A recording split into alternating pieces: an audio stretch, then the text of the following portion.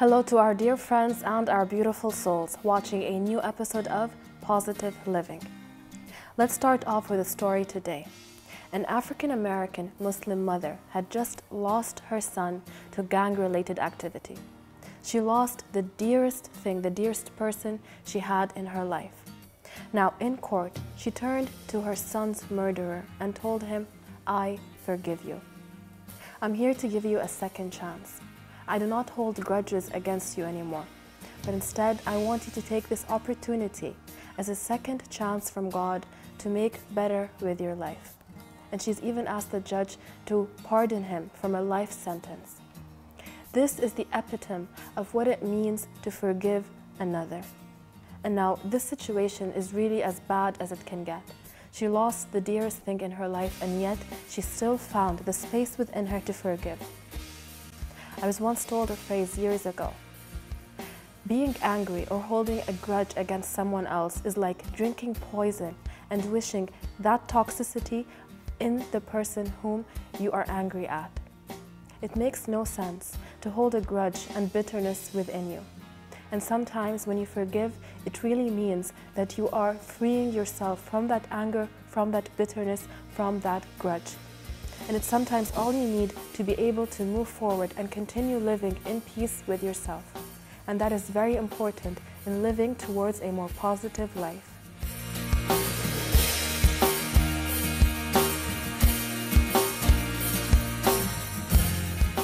Hi beautiful souls, and welcome back to a new episode of Positive Living. I hope that so far you're making your day a great day. Today my topic is very intense.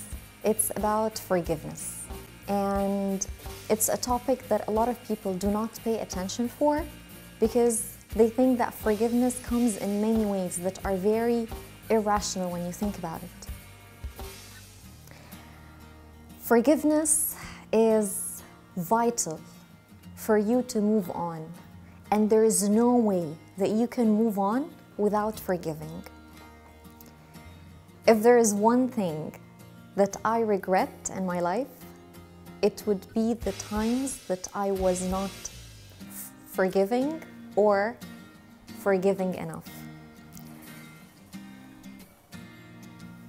I used to be brutal when it comes to not forgiving, and everyone around me used to call me heartless if someone does me any wrong and I just decide not to forgive them, because I completely misunderstood what the true essence of forgiveness is.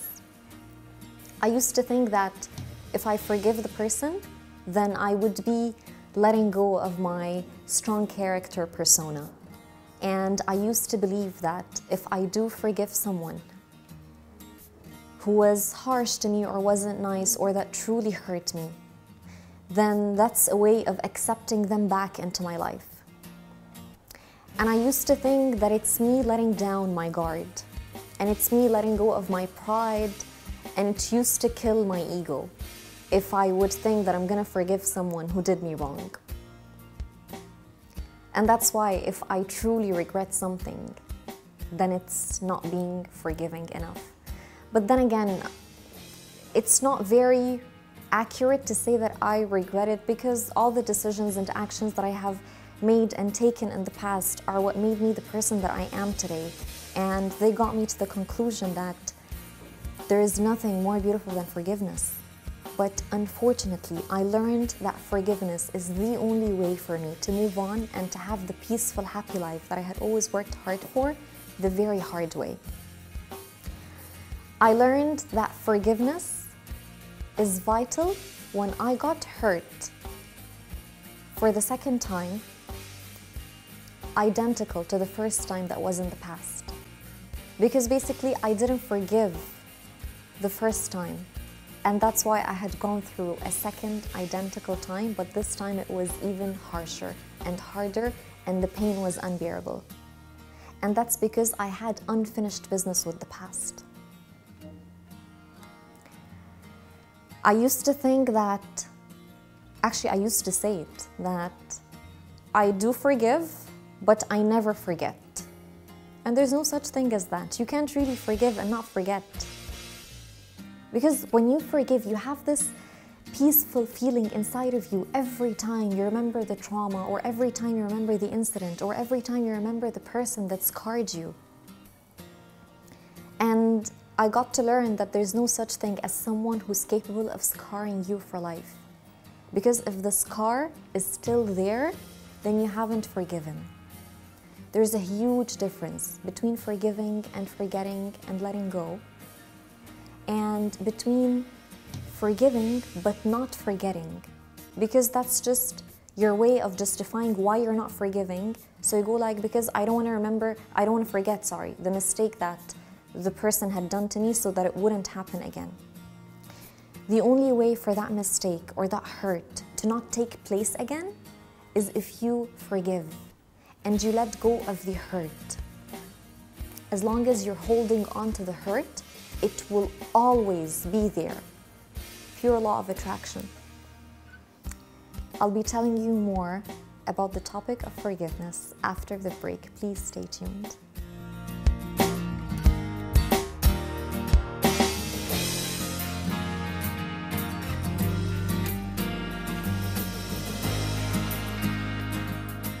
Hi beautiful souls, and welcome back. Thank you very much for staying tuned.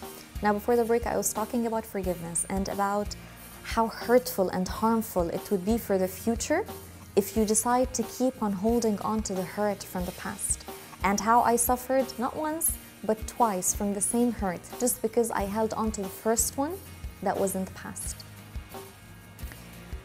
There's a great myth about forgiveness, which is we go like, yes, I forgave, but I'm not gonna forget, but it's okay, I let go, it's in the past now.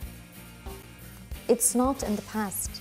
You are stuck in the past as long as you are refusing to forgive the person that did you wrong. And let's be realistic.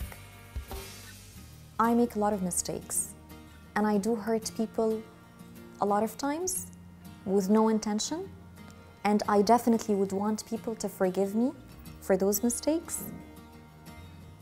So rationally, I have to do the same.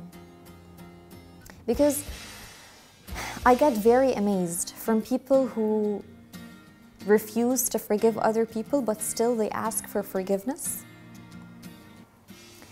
I'm here to tell you today that it's absolutely okay to forgive. Because I remember very well that I was grudging so much against someone, and I wasn't able to forgive that person.